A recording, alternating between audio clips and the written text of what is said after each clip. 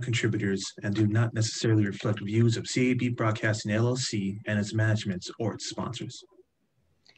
Hello, everyone. Good evening and welcome to Born to Shine, being brought to you by Genius Kids. Very happy to be here.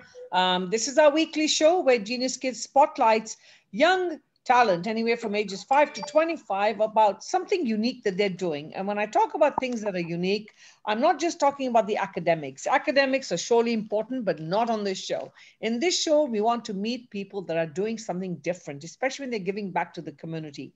And today I have with me two young ladies who are going to be sharing what they have decided to do to develop the love for literacy, which is one of my favorite subjects because Genius Kids loves to teach kids to read. In actual fact, at Genius Kids, we start them very young. And our average age of reading, if I'm not mistaken now, is 2 years and 3 months old. So that's great. But on that note, let me first welcome my favorite RJ, Miss Ira. Hi, Miss Ira. How are you? Hi, Miss Renu. I'm good. I'm, very, very happy to be here. I love this show. Good. I know, Thank and I you. love your company too. And a special thanks to Neeraj and Seba for giving this platform always for Genius Kids to be able to spotlight all the youth. So let's begin our show with two amazing young ladies. I'm going to have them actually introduce themselves and tell us a little bit about them. So I'm going to go in alphabetical order. I'll begin with Jheel. Hi, Jheel. How are you? Hi, I'm good. Good. And hi, Shriya. How are you? Hi, I'm good. So let me see. Are you guys local? Jheel, do you live locally in the Bay Area? Yeah, we live in Fremont, California. Ah, Good right. job. My favorite city, Fremont. Okay. So, Jheel, tell us a little bit about yourself. I'm Jheel. I'm a junior at Washington High School. I love to read a lot. That's why we started this organization. Okay. So, and what do you aspire to be after school, after high school? I'm not 100% sure about this, but maybe a doctor or something in the field of biology. Okay. So it seems Biology, you're good okay. at sciences. Kind of. Is anyone a doctor in the family that you've decided to go into medicine? Kind of my mom. She works in the health field. She's not a doctor, but yeah. Okay. All right. And Miss Shriya, tell us a little bit about yourself. Hi, my name is Shriya. I'm a junior at Washington High School. I love to read a lot too. And I, Oh, I think a computer is frozen. um, There you are, back again. Yes. You love to read? And what do you aspire to be? I'm not so sure yet, but I want to go into like a physics field right now. Physics. Okay, so For we the got sciences over here. two smart cookies over here. Yeah. Well, chemistry and physics were definitely not my subject, but I did pursue chemistry eventually. But that's great. Did you guys meet at high school or did you know each other when you were growing up as little preschoolers? We both went to the same elementary school and we've been friends since like elementary school. And Oh, so that's great. Which elementary school did you go to in Fremont? we went to Parkmont Elementary. Okay, right in my backyard. I have so many students from Parkmont. In actual fact, probably most of the kids who graduate from my pre-K end up going to Parkmont from the Maori campus. So that's really wonderful. Great. I know so many teachers from there. So you mentioned something about reading, Jheel. So most people don't like to read anymore. I know I used to love to read when I was growing up, but nowadays kids like to read text messages on their phone rather than books. So tell me, you started an organization. Tell me the whole reason behind this organization. Tell us a little bit about the name and why you started it. Yeah, so SLTC, our organization, stands for Spreading Literacy to Children. It's a campaign that's focused on raising awareness about the devastating effects of illiteracy. And we also want to help children foster a love for reading and writing, in addition to providing learning materials to those who don't have access to them. Like you mentioned, kids nowadays, they don't love to read and write as much as me and Shriya did when we were younger. So hopefully our goal is to, get kids back into that by spreading a little more about the importance of literacy. And we've also had workshops in the past where we devoted time to getting children to love. So the organization is called what was it again? SLTC. SLTC. So is it an official organization that you founded, like a 501, or is it just kind of unofficial, something that you guys have put together? Well, it was unofficial, but we're working on the paperwork to become a 501c3. Okay. And so Shriya, when you both sat down and decided to put this idea together, what was your vision of, because, you know, kids don't like to read and write anymore. I mean, they just don't. And I know teaching in our after school, the last thing they want to do is creative writing. So what was your plan? I mean, how were you going to do this? Were you targeting only the underprivileged kids, or was this for everyone? So we originally started off as kind of like targeting everyone. We kind of wanted to get all children like internationally. And then we decided that we can also like hit other age groups such as like teenagers, because carrying reading on, you know, throughout life is like and kind of an interesting hobby, and it's something fun you could do. And it helps with like the imagination and creativity. So we decided to like not only target younger children, but also older kids as well. But recently we were able to collect about 1,000 books or so to donate to like children, but we also collected like YA, which is generally like young adult books as well. So we could also donate it to kids who are a little bit older than elementary school students as well. So yeah. Okay, so are you collecting material? I mean, how are you going to instill the love of reading? Because even if you collect material and you give it to somebody, how do you know they're actually going to read? I'll pose this question to you, Jheel. Well, that's why we were looking to donate to elementary schools. We've been talking to librarians at local elementary schools such as Maloney. And what they do, they sort through the books and they collect books like that specifically target the students that they're teaching. So that's how we're doing that. We're kind of leaving it up to people like librarians at that point. But that's also why we have other promotional activities such as workshops. We had 2 workshops actually. One of them was called Literacy 101 and the other one was called Canvassing Fem Books. Canvassing Fem Books was more targeted towards teenage females. We had a great turnout for that workshop, and we were able to discuss some great titles with great feminists and great female leads. So I guess that's how we're targeting specific people and getting specific groups, our target market, to get. So tell me a little bit about this group. I'm intrigued to know what were you empowering women? How did you do it? You know, how did you get your word out there? What did you use to get your message out there, Shriya? So we mostly found books that were very centered around female characters who are very like strong, where they go against certain like troubles that, you know, they have to face as women. And we talked to a bunch of, like Jill said before, like teenage girls around our age who wanted to join. And we kind of just discussed the book and discussed like feminism as like a whole, and how these characters, how like what they face still happens in our world as well. And so it was kind of like a discussion group as well. So it's like a book club. Yeah. Okay, good. And what about for children? What was your first workshop about? You mentioned there was a workshop called Literacy 101. What was that about? Well, that one was a little bit different. We had a bunch of guest authors that we met on Instagram and we formed connections with. And what they did, they talked about specific things that they were comfortable talking about. We had a poetry workshop, one about the importance of literacy, one about short story writing, one about creative writing, and the last one was again centered towards feminism and empowering women in general. Okay, that's very interesting. I'm curious to know, what did your moms do to get you to love to read? What do your moms and dads do to get you to love books? I'm curious to know, so that hopefully the parents listening will also realize how important it is. So I'll ask Shriya that. How did your mom and dad get you to read books? So when we were little, my parents used to take us to the Fremont Library a lot, where we would just kind of get, you know, picture books. And my older sister, she loves to read a lot.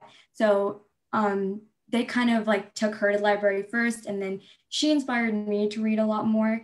And I just, ever since I was small, like the fact that I kept going to the library and seeing so many interesting books and like worlds that were like on shelves, I just kind of wanted to, you know, keep reading and finding more about, you know, everything It was Wonderful. And Jheel, what about you?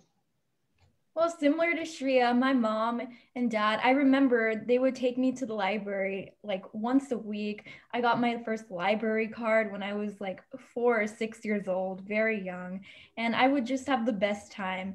I know the library has workshops and they read to kids there, so I used to remember staying there and listening to other people telling their stories, and yeah, that's how I started to love to read. That's so wonderful. And for those who are tuning in, this is Born to Shine, and we are talking to two young ladies today who are trying to develop the love for literacy, which I think is so important because it's slowly starting to fade away. Ever since the cell phone and the iPads have come, all kids want to do is just swipe left and right and play with cartoons, and they've forgotten the whole concept of reading an old traditional book, actually picking up a book and actually reading it. And I'm a big fan for books. I buy at least 2 or 3 books a week from Amazon. I mean, sometimes I don't even get to read them. And that's what we're doing today. And hopefully if you can tune in till the end of the show and learn more about this organization to support them. Miss Ira, I can see you nodding your head going, mm-hmm. Do you like to read books, Miss Ira? It's a topic which is very close to my heart, and yes, I love to read. I have a small little bookshelf, not something big, but one day I hope I, have a house in which I have a library full of books, and I'm on the same page as you that sometimes I haven't read all those books, but then more of a hoarder probably. But it's amazing. You just cannot go wrong with the love of reading. I did have a question though. When you say literacy, it's the ability to read and write. So now, so far we've spoken, you've told us about how you like to promote the love for reading. But what about, I mean, do you also work with people who cannot read and write and, get them there, get them to a stage where they are able to read and write, do the basics, and then also, read books maybe as a hobby? Like how, you have illiterate people who are unable to read and write completely. So do you also work with them? Well, with Anybody could answer coronavirus, it's hard to reach everyone. But Yeah. what we've been doing so far is, I think the first step towards like getting literacy for everyone is first of all spreading awareness about the gaps in literacy, so that parents, like you mentioned before, can get their children to start reading early on. Additionally, that's why we're collecting a bunch of reading materials. So hopefully we can donate them to places where underprivileged kids don't have access to them, because Right. the first step to like build that foundation is having learning material. So that's how we're going to be doing Great. that. Great. And how long have you been doing this? How old is your organization? SLTC turned 1 years old last month. Oh, congratulations. So was this an idea that it was inspired during COVID, when COVID started, that you wanted to do something? So we had this idea a little bit before COVID because we were just like talking about it. But it really just started like we started like really working on it and working together on it like during Corona, like the like when it started.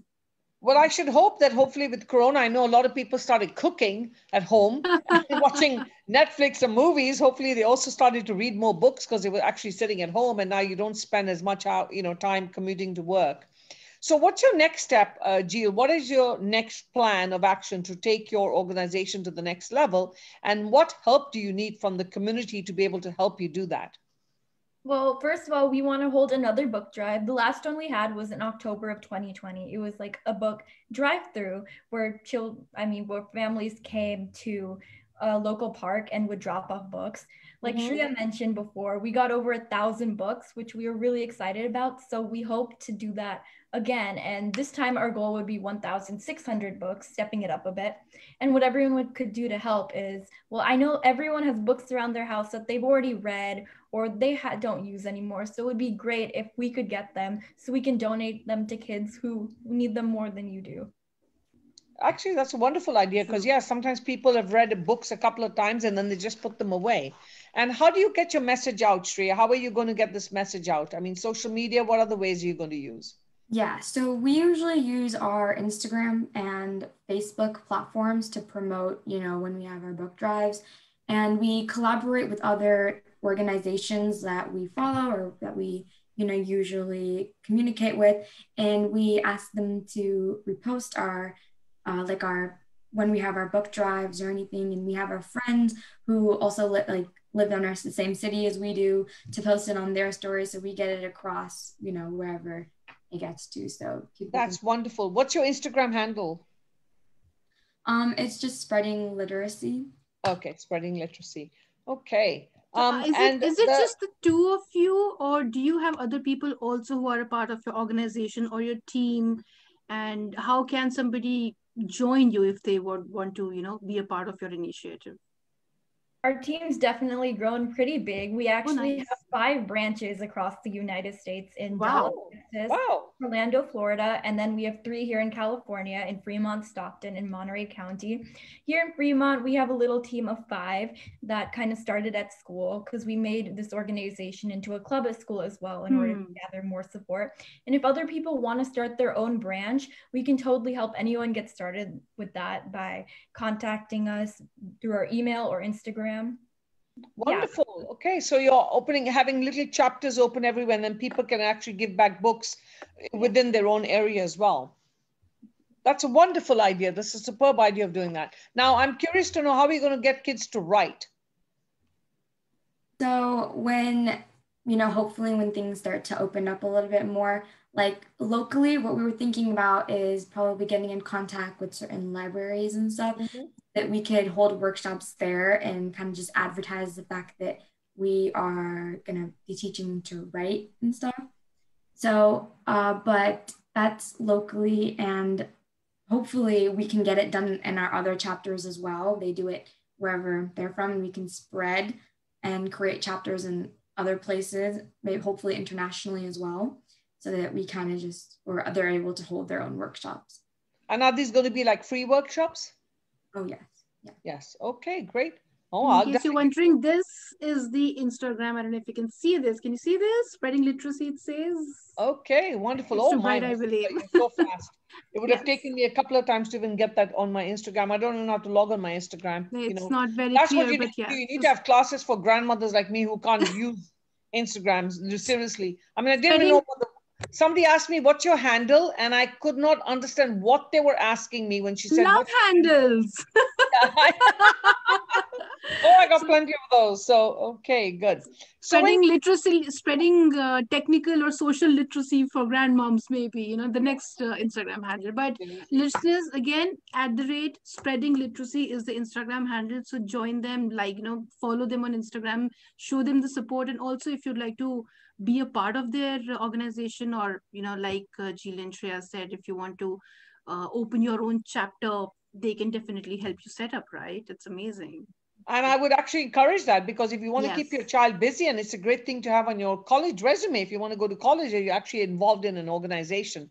So we have a few more minutes, Jheel. So I'm curious to know, where do you see yourself 10 years from now? I'm always curious to know where young ladies want to be. Well, hopefully still reading, and hopefully with the organization, I hope that it grows a lot more and we can help a lot of young people continue to love reading and writing. Career-wise, I'm hoping I have it all figured out by then. I'm not sure where I want to be exactly, but just happy in reading is what I would say. Yes, you learn a lot. And literally, I mean, I can tell you, I put my entire concept of my company all from just ideas of books and things that I've done. So, Shriya, what about you, Missy? Where do you want to be? So like Jheel said, I hopefully still reading and still with the organization. Hopefully it becomes bigger and a lot more people would, join us. Career-wise, I just hope that I do something that I love and that I'm interested in, and that I'm just like, kind of like Jheel said, like I have things figured out. So yeah. I'm sure you too young. If you can figure out an organization like this at such a young age, I'm sure you're going to figure out a lot more very quickly. So we have a few more minutes. So I always like to know, in closing, what would your message be, Jheel, to all our listeners and to the parents out there? What's your message? Well, to parents, hopefully when Corona's over, please take your kids to the library. It is such a fun place, and just reading is such a great thing. It opened up a whole new world for me when I was younger. Just, reading fiction, it takes you into this whole different world. And to all the kids out there, find a book you love. It's so worth it. Even today in high school, I love making time to read a good book. It's all in the future, it'll all be worth it. Absolutely. And you, Shriya, what's your message to all the listeners? To the parents, like Jill said, take your kids to the library, to bookstores, wherever. Just kind of let them pick whatever books they want, and they definitely will find their love for books somewhere in the shelves. And for kids, reading is a lot of fun. It's like a movie in your head. And it's like you can imagine so much more, and it's a really fun hobby, and you learn so much from books. That's right. And you guys are too young to know. I'm not even sure if they have these books out, but I used to read Enid Blyton books. Do you remember those? It was my first novel as such. But I'd like to say here something, Miss Renu. Something that Jheel and Shreya said. I'd like to add to that. Even if even if you can't really go out to the library or to the bookstores, when I was little, my grandfather could not see. Okay, he lost his vision later in life, and he would just make me stand or just be around him and read anything like a newspaper or any magazine just out loud. He would say, just read and let me hear how you're reading. And of course, with that, he would also correct my pronunciation and everything. But you don't really, my point here is you don't really have to go somewhere to start reading. You can just start reading anything. Even now, if I go back home and if I'm just cleaning my, almirah and everything, I just pick up old newspapers and start reading. Forget about the cleaning. So, you can just pick up anything and start reading is what I'd say. Absolutely. And as you mentioned, Ira, forget Corona, putting Corona aside, one of the best ways to bond with your child and develop their communication skills and their confidence as well as their listening skills is to actually read to them and then have them read back to you. Yes. Ladies, it's been wonderful having you on our show. Thank you so much for writing in and telling us about what you do.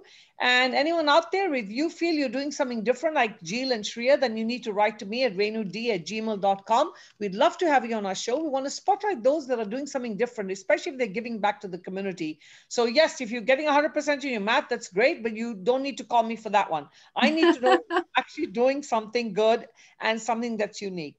So thank you very much, Jheel. Thank you, Shriya. And of course, thank you, Miss Ira, for always being here on our show.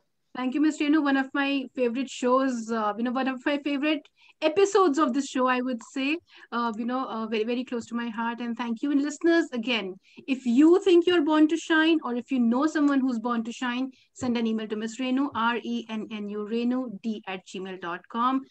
Ira signing off, and I'll see you next week, Ms. Renu. And thank you so good much. luck, ladies. Thank you. Thank you for having us. Thank you. Yes, thank you.